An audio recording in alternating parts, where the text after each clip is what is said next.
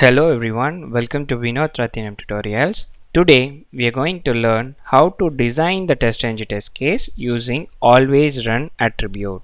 It is also called as soft dependency. From the name itself you can guess its usage. AlwaysRun means a particular method going to execute always irrespective whether the previous dependent method is passed or failed.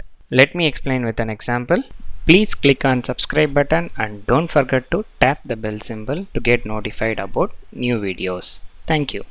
AlwaysRun attribute concept is the continuation of previous video. In the previous video we learned how to implement the dependsOn method to navigate to demo page and a close application. Just glance it once. But let me give a short recap about dependsOn method concept. We have created a dependsOn method class.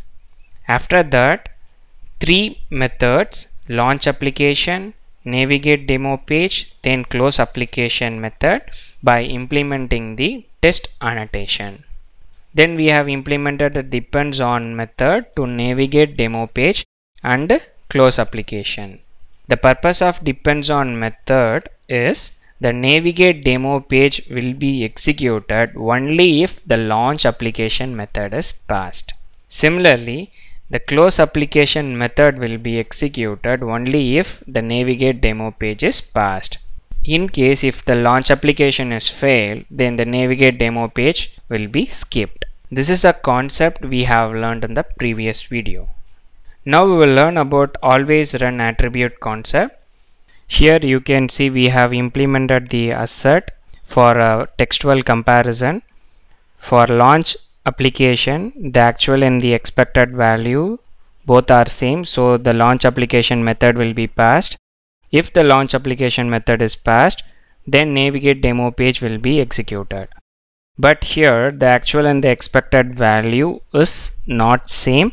Due to this, the navigate demo page will be failed. If the navigate demo page is failed, the close application method will be skipped. But my requirement says that for every test case, I want to execute the close application as a mandatory step. How to do that? Then we have something called alwaysRun attribute. How to implement this here is, after dependsOn method to the navigate demo page coding is completed, comma, here type alwaysRun equal to true. If you mention alwaysRun equal to true, even if navigate demo page is failed, this particular close application method will be executed. And this particular functionality will be very useful for the batch execution. Hope you got an idea. Now I will execute and show you.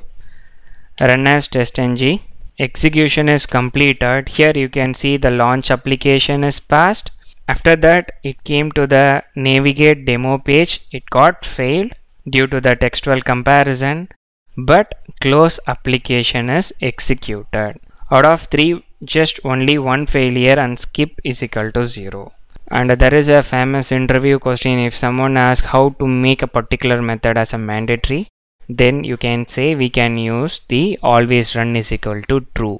Always remember T is in small. Then where it is used especially during the batch execution, so that a proper exit condition will be given to each test case, even if any failure happens in between the flow. That's the end of today's session. In case of any clarification, please post your queries or mail me. Thanks for watching. Happy learning.